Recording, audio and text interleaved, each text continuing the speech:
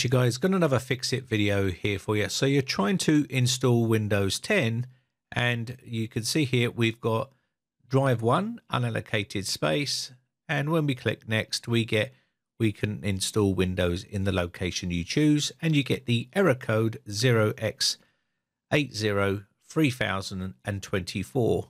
So that's the error code you get. Even if you click new and apply and you create a new partition and you try to go next here on that partition, you get the same error code. It's a very simple and easy to fix to do, and let me show you how to do it. You will need to get into the BIOS. So when you restart your PC, you're probably going to have to push either delete key or F2 or something like that to get into your BIOS. So let's restart the PC. You can see here at the bottom of the screen it says, on my case, push delete key or F2.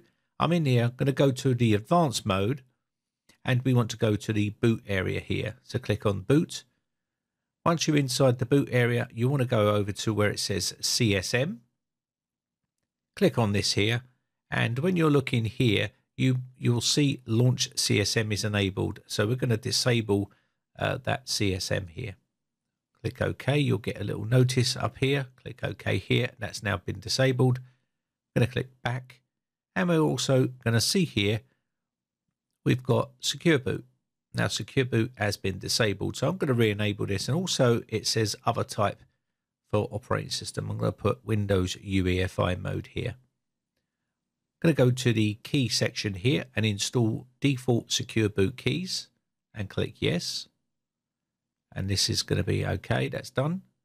And now we're set up for UEFI boot mode instead of the master boot record legacy mode with no secure boot here. So we're going to change this all back as we've done here.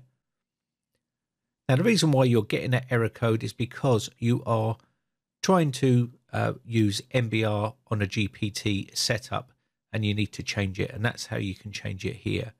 So you can see we have got our boot options here. I'm just going to make sure that on our main section here, I'm going to go down to easy mode here, and you'll see I've got my USB drive with Windows 10 on it. I'm going to make that boot priority number 1.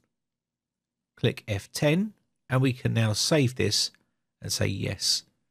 This will reboot the system. As you see here, it's now starting to reboot, and hopefully we should get back up to where we want to install Windows 10 again, and I'll show you that it should go right through and work this time.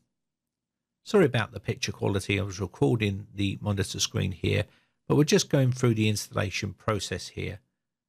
Click install now, and you'll get this to start the setting for Windows 10 installation.